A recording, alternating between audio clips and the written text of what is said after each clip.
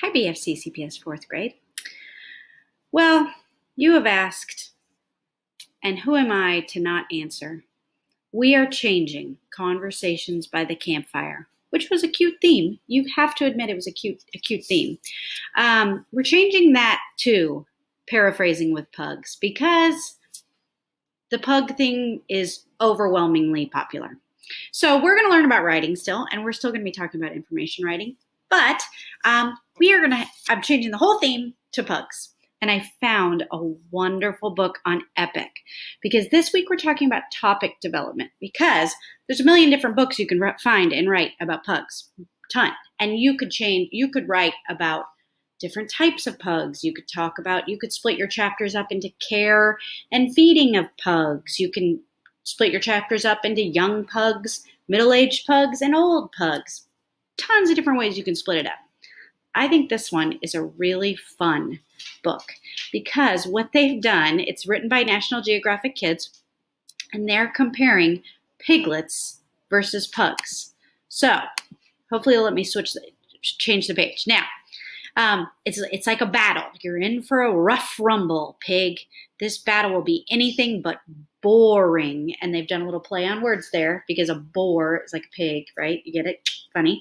And they've got a wonderful table of contents here with an introduction, meet the contenders, and then they're going to go through all the different ways for piglets versus pugs. Now, this author, because the intention of the author's purpose of this is to inform, but because the author's purpose is to inform children, they're going to try to entertain you while they inform. So look, they've thrown in a cartoon type page, and not every page is like this, but this looks like the graphic novels that we like, and that's a really smart writing move that this author did. Really smart writing move right here. Now we are going to meet the contenders, the piglet versus the pug. And you see how they've got it set up, kind of an interesting background, right? And then our pugs and our piglets and our pictures. Now, they're going to compare the wildest at heart, most likely to tip the scales, which is interesting because both of them, not going to lie, can tend to be a little chunky. And they'll go through. And there's a lot of wonderful things to read about. The way that this author decided to develop this topic is going to teach you about piglets as well as pugs in a very interesting way. And that is an important part of information writing.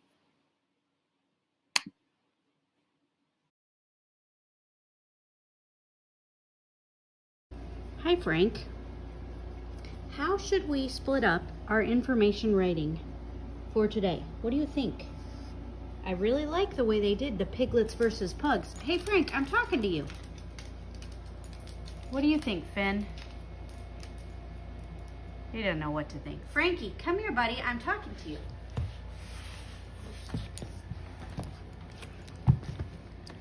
Frankie, this is your moment to shine, bud.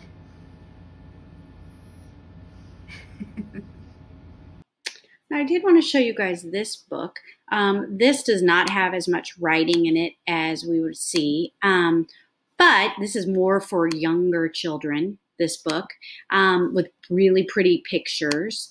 But as we go through, one of the things I thought that the author added that was really neat is they added a picture glossary. So for a younger reader, they gave some really nice labels to this picture here: wrinkles, tail, coat, and ear, and paw, which is very appropriate for their reader.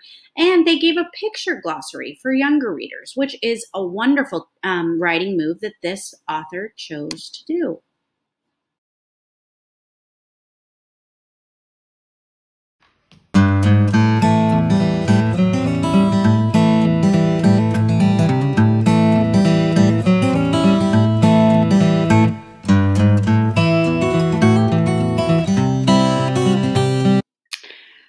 For our final look at an example of information writing about pugs, we're going to look at these pug facts for kids.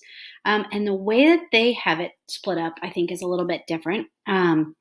They tell you about the pug, and they give you a description, coat and color. I really like these headers that they have here. to really show exactly what they're talking about. And for this resource, you can click on anything that is blue, and it will take you to more information about that subject. So let's say they're talking about the pug's origin came from China. Well, then you can click on China, and it will bring you to learn some more about China. And then you can just click back and go right back. It's got the history of pugs, the 16th and 17th centuries and the 18th and 19th centuries. And then an interesting thing about pugs is they do have health problems. And so this article has chosen to devote a pretty serious amount of time to health problems. Pugs are also very, very popular, as we've seen. And this article shows us about media and culture and some of their popularity.